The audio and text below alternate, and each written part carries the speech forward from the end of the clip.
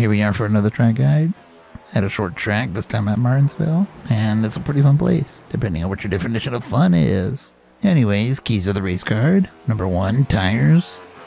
Mostly the left front, right rear. You can slip them, lock them, you know, the usual stuff.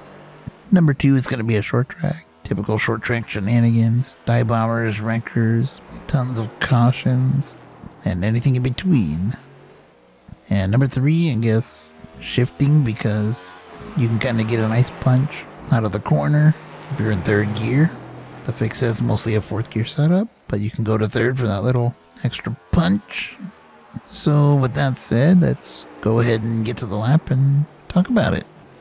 Alright, we're making our way to pit road. Gotta brake really heavy, down to 2nd gear, 35 miles per hour. Miserable time down pit road.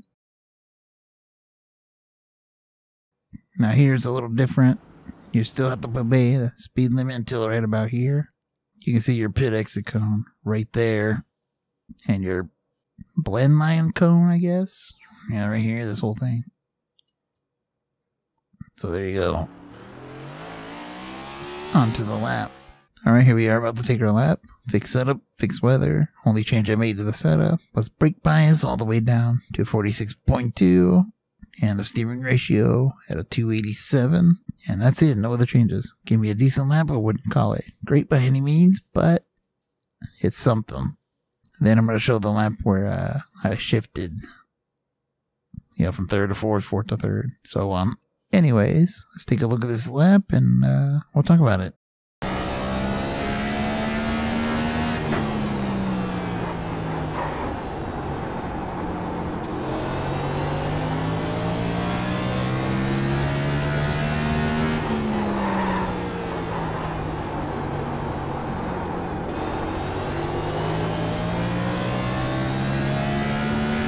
Alright, there we have it for 19.4. Here's the shifting lap.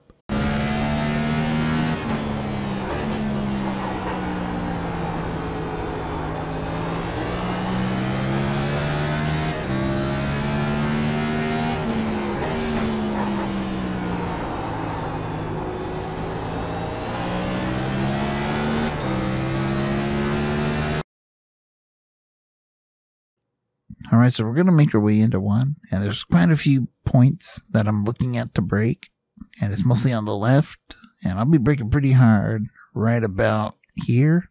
Now on the left, you'll see a little Chevy logo, like right there, and a little Cup Series banner, right? And I'm looking at my pillar right here, when it's in between those 2 points. That's when I'm getting on the brakes pretty hard, as you can see right here. So let me keep slow-moing that. I'm going to release the brakes slowly as I'm turning in. You don't want too narrow of an approach because you'll kind of ruin the center off. I overslowed that. 2.5 speed here. Once I'm in the center, I'm going to let it roll because this fix set likes to roll a little bit. Once it points, I'm getting on the throttle pretty hard, and then you stand in it to make up for the lack of ump. And we'll make our way into turn 3. Not a lot of time to think. And here I'm looking at the right, as well as parts of the left. Now I'm going to start braking right about here.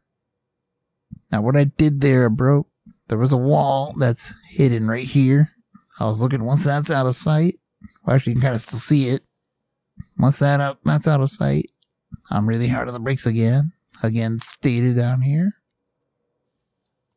And I'm also, when I'm using the shifting method, I'm looking at this line.